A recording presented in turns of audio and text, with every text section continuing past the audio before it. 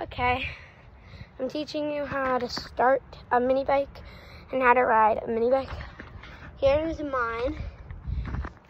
So what you want to do is you have a button here, you want to press it right here. So this part's sticking out. Okay, next you're going to want this pushed back. Then see this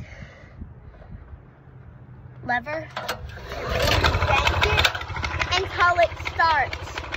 Now, you're going to pull this lever forward, kick up the kickstand and move. Now how you move is you pull the throttle and you sit on it, move the throttle slowly if it's your first time.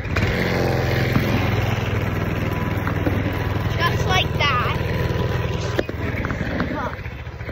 And this is the brake. You're going to want to press on the brake. You're going to, if you feel like you need to stop.